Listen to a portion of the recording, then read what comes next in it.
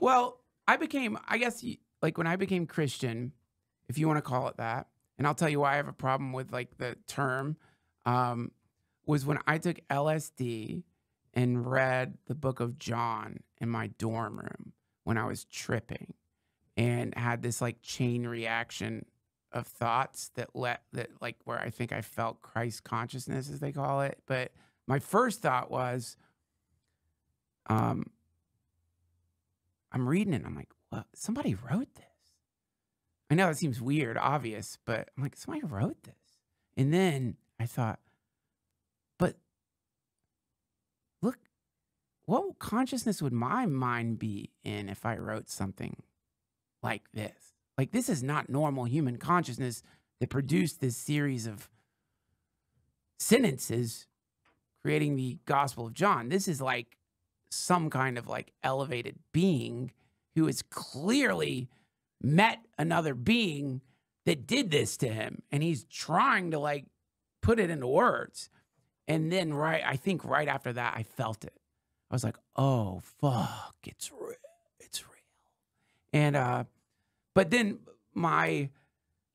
the way I connect with Jesus and the way I think about Christianity would probably be considered heretical by a lot of other Christians. And I'm fine with that. I don't care. Because I think like with Christianity and with any religion that invites connection with the transcendent,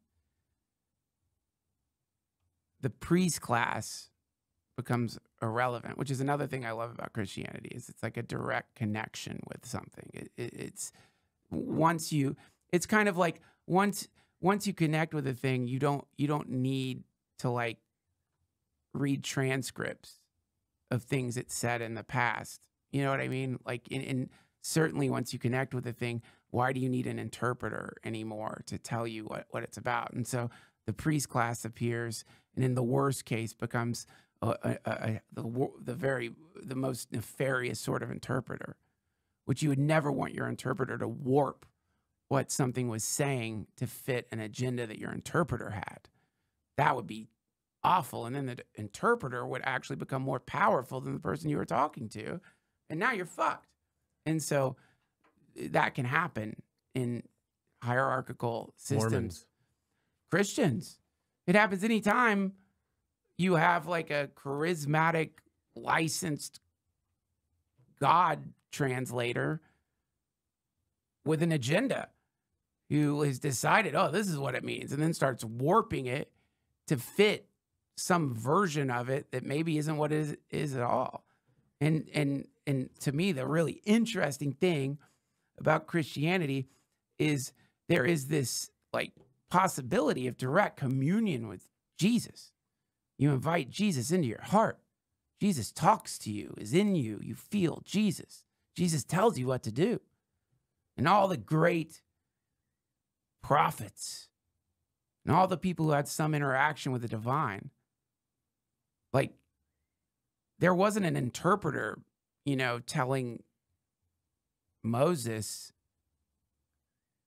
well, he doesn't actually mean go into Egypt and free the Jews. It's a symbol of something else. Like, definitely don't do that because you have a stutter and there's no fucking way you're going to march into like an empire and have anything, nothing will happen. So you're taking it literally. Don't do that. Like, let's pick it apart here.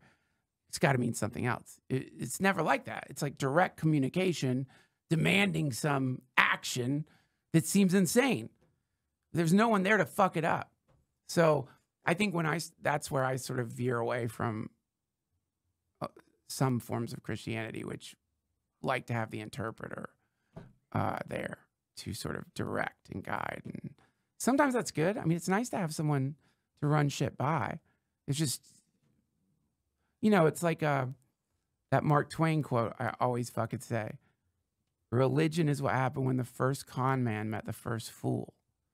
And you know what I mean? Like if I can convince you that I have a direct line to God more than you, and then convince you to give me 10% of your yearly earnings if you want that line, that's expensive. Mm-hmm. Like, how much is broadband? Like, it's like $30 a month to get like pretty good Wi-Fi now. It's like the idea you're going to give 10% of your income to like an organized group because that is theoretically representing a religion that has built inside of it the idea that you don't need a priest class anymore. It just seems a little paradoxical to me, you know? So that's probably why, that's why I hesitate, because I don't know if that makes me a Christian necessarily, or like something like the opposite.